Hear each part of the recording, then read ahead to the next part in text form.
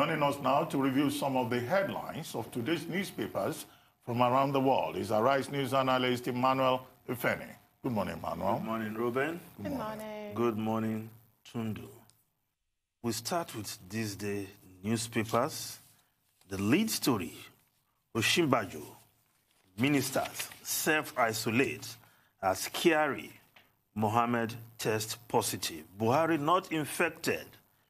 COVID-19 tally rises to 44, but as we speak, it's now 46. Spreads to 6 states. Relief as ventilators, test kits arrive Nigeria. Sanwo-Olu closes non-essential markets, banks. National Assembly shuts down. NMPC tells staff to work from home. Yes, then if we just look at how some other newspapers are reporting this story. The Daily Trust, before testing positive for COVID-19, Kyari mingled with governors, ministers, others. That's according to the Daily Trust. His engagement in 10 days. Osinbajo in self-isolation, plan to isolate key functionaries underway. Of course, you can see some of the photographs of Kyari in the front page of the Daily Trust. Some of the persons he met within that 10 days. Why the Daily Independent newspaper, Kyari's COVID-19 status unsettles presidency. Presidential task force storms Aso Rock amidst fear. NCDC to move president's chief of staff to Lagos. 3 Kyari's aides test positive. UK-US envoys, others go into self-isolation. Test governors, ministers, others who visited Kyari. That's according to CUPP. Presidency cuts number of journalists covering the villa. Yes, Reuben, you gave a new terminology to the coronavirus lexicon when you said the Aso Rock is now the institutional epicenter of coronavirus in Nigeria, quoting Reuben Abati, Dr. Reuben Abati. Well, I think the point to be made is that, look, I mean, the presidential villa is a national security space. If that space is under any threat, it's a national security issue, which must be taken seriously, beyond the fact that we are all affected, okay? And I think that the right steps should be taken. The chief of staff of the president having tested positive, I mean, the office of the chief of staff is the engine room, actually, of the presidential villa, not necessarily the office of the permanent secretary of the villa. And so these are very serious implications. You were quoting one newspaper, I think Daily Trust, yes. Daily Trust, which gave an indication of the activities that the chief of staff has been involved in. Yes. Since he came back from Germany, it's on record that he has met with at least 16 governors from different states of the Federation. Now, coronavirus does not make a distinction between PDP and APC. All those governors, whether they are PDP or APC, will need to be quarantined. All ministers of the federal government must have at one point or the other had contact with the chief of staff. They should go into quarantine, right? The vice president, he is already in what they call self-isolation.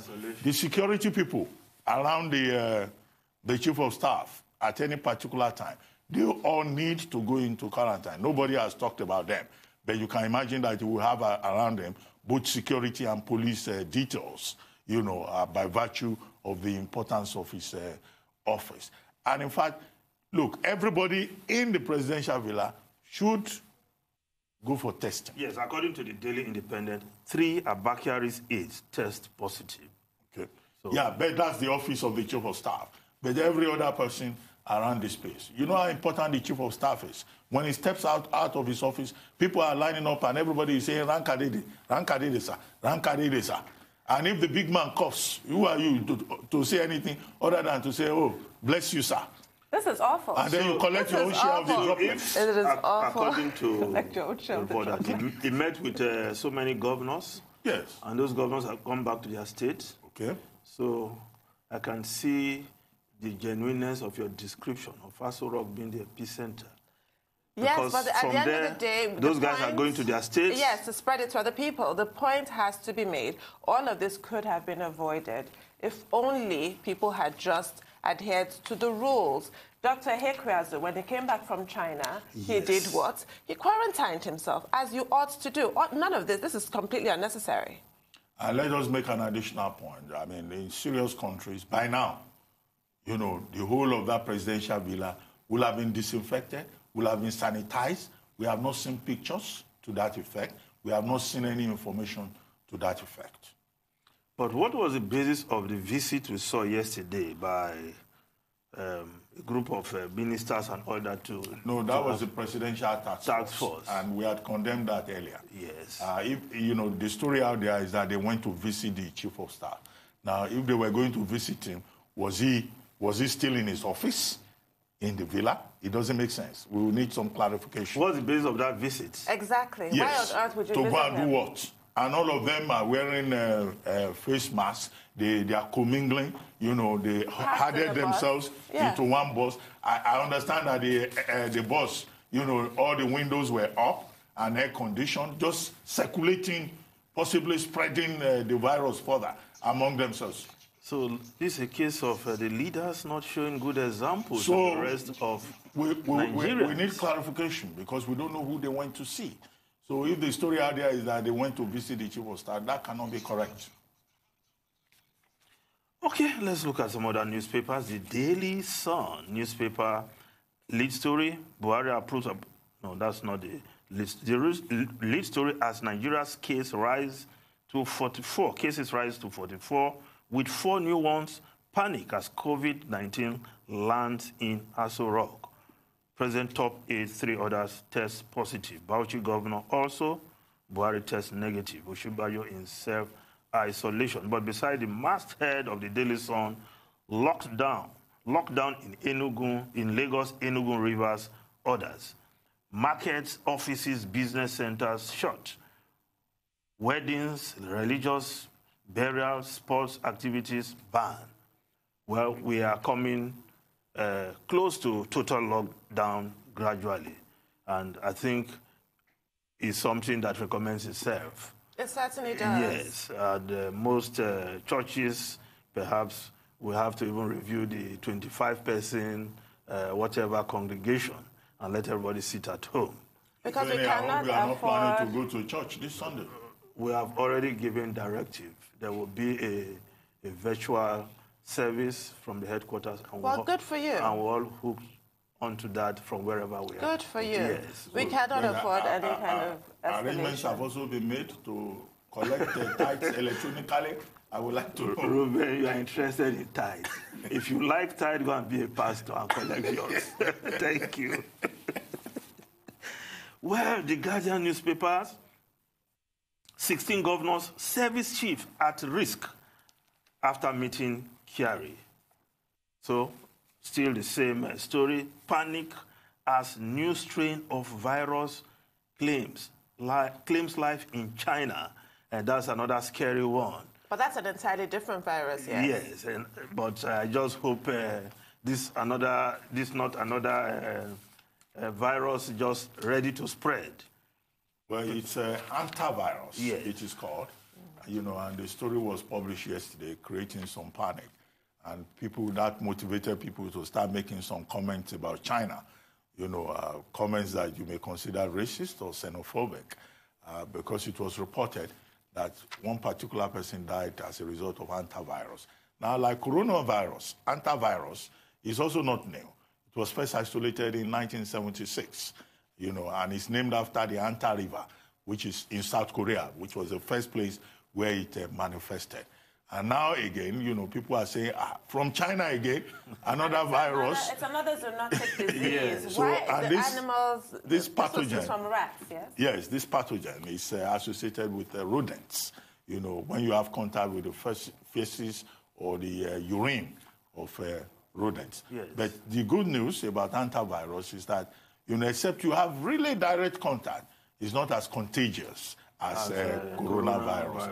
But I mean, for mankind to hear again that another virus is on the road, you know, maybe a new strain of the virus, like coronavirus. That's very frightening.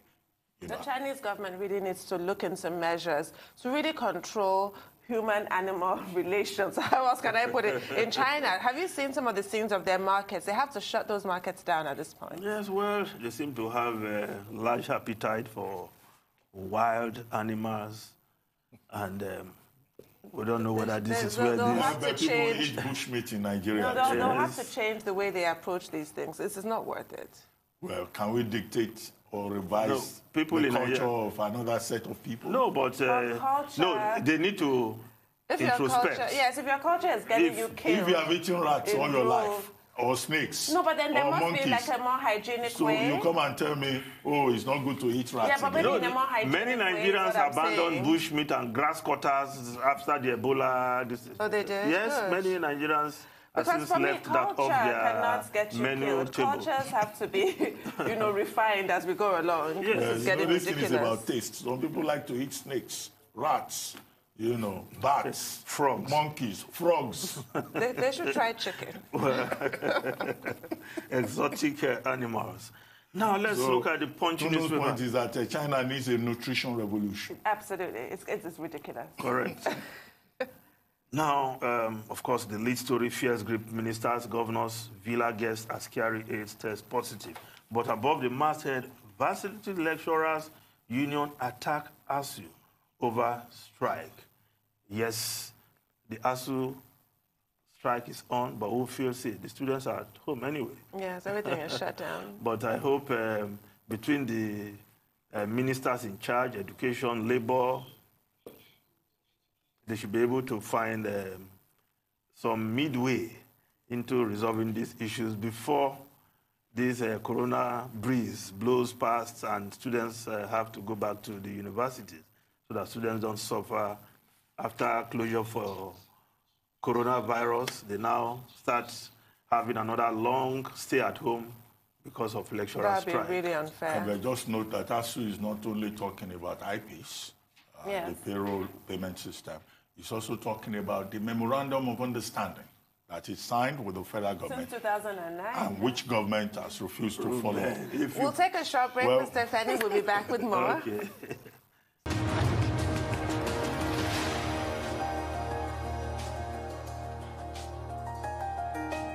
Welcome back to the morning show here on Arise News. Still with us in our Lagos studio is Arise News analyst Emmanuel Efeni, who has been reviewing some of the headlines of today's newspapers from around the world. Emmanuel. Well, we're just talking about the lecturers on strike.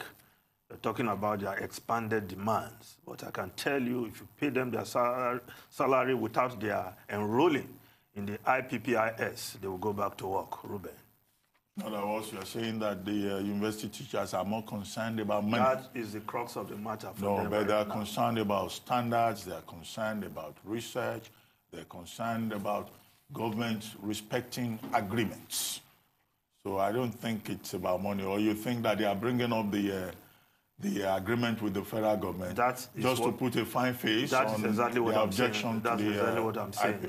Because they embarked on the so-called warning strike the moment they did not receive their February salary. That's when they embarked on that strike and uprooted all the outstanding issues to back up the basis of their strike.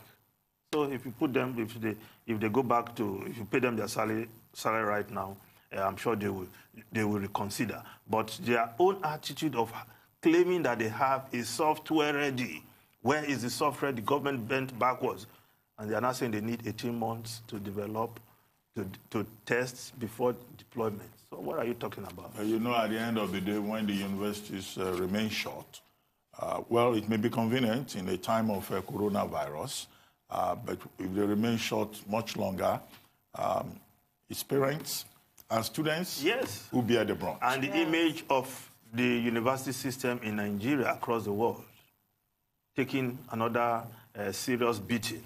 The students don't stay in school long enough. When they resume, teachers just rush them, write exams, and award degrees. That's the image they create. So these university lecturers should also be concerned about that image instead of embarking on this prolonged strike, which has become a normal thing for our lecturers. Yeah, almost self-fulfilling, Yes. almost predictive. Now, the Vanguard newspaper, lead story still the same, coronavirus widespread fear as Kyari Bauchi governor tests positive. But let's look at another sad story, Reuben.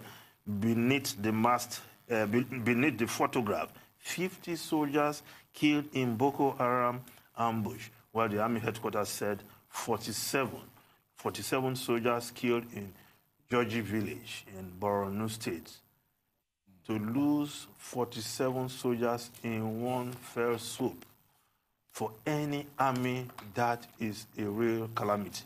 It truly is. And the president, if you look at the front page of this day, Buhari laments soldiers' death. As usual, he has expressed profound grief and sorrow over the death of these soldiers who were ambushed. All of this just shows how perilous these times have become. I mean, we've been talking about coronavirus all day, only to be starkly reminded of the fact that we still have security problems. Yes. You know, we had expressed some, relief when it was said that the Islamic State had said in the face of coronavirus, its fighters should not kill anybody. But apparently here in Nigeria, that problem remains and persists. And the killing of these soldiers is just another reminder that while we're facing the war against coronavirus, we should not take our attention away from the war against terrorists who do not want us all to live peacefully. Yeah. And we must commiserate with the families of the affected soldiers, whether the figure is 47 or 50. Even if it is one soldier that loses his life, that's making the ultimate sacrifice so that Nigeria, the sovereignty of Nigeria, can remain intact. And we hope that the military authorities will do the needful in terms of contacting their families and, providing whatever help that they are entitled to. Really sad. Yes. Soldiers are making a lot of sacrifices. It's very sad. Another sad day in the fight against insurgency, terrorism, whatever terminology you want to use. But let's move on to the foreign newspapers. In the UK, the Times called for army of volunteers. 250,000 people needed to help NHS. Virus death hit 422 after biggest rise yet. Criminal record if lockdown is flouted.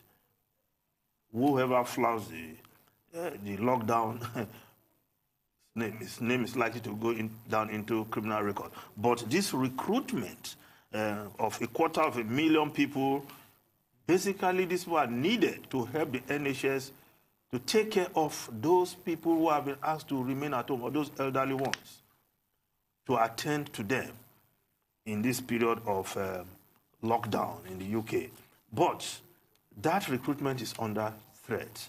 If you read the Guardian newspaper, doctors and nurses in threat to quit over safety. Concerned school undermine huge NHS recruitment drive. Death toll in the UK rises sharply as another 87 people died. Number 10, under fire for giving unclear advice as some still defy lockdown. Of course, the chair of the Doctors Association in the UK, Dr. Ranish Parmar, has said that, well, if they are not being given enough safety kits, then the attempt to recruit more soldiers, more persons into the NHS may just be a futile effort. Yes, because there are really disturbing reports about medical officials having to reuse gloves. Can you imagine how unthinkable? Well, I mean, that's in the UK where the medical personnel are expressing concern.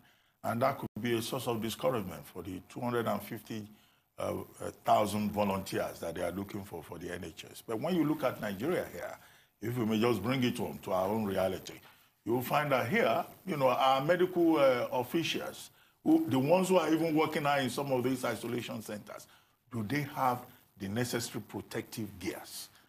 The answer is no. when the index case was being discharged, I saw some of the, nurses, some of the people around him in the ward, dressed like it was supposed to be a wedding.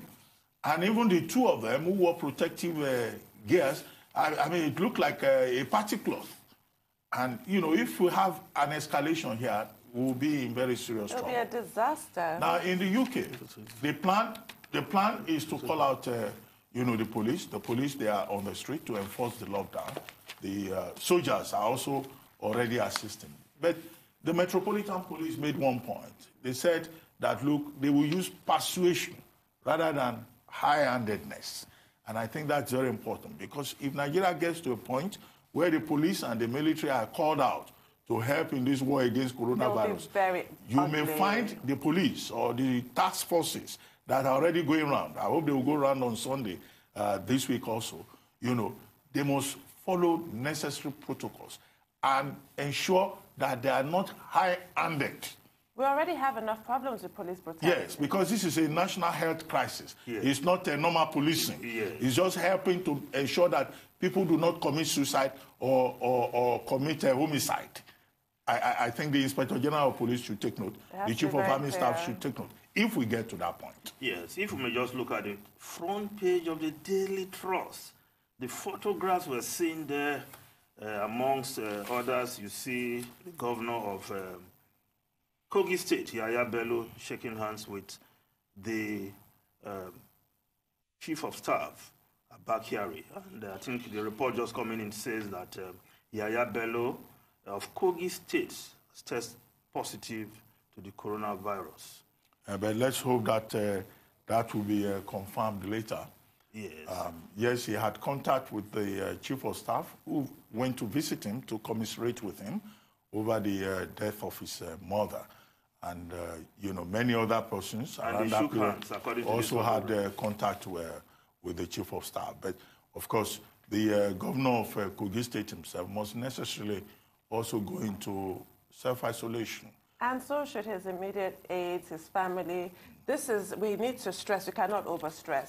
Self-isolation, once you come off the plane, it's just 14 days. All of this could have been avoided. Yes. Well, if we just go to America, well, the business newspapers, perhaps some good news coming out in the wake of this coronavirus. Wall Street Journal, Dow soars 11%. Best day since in 87 years. Yes, there was a rally fueled by hope that lawmakers will be able to come up with a deal. Yes. Thank you, Mr. They've already agreed on a deal. Yes, finally. We've run out of time. Thank you so much. Which McConnell says now we have a deal. Yeah. Thank you very much. News.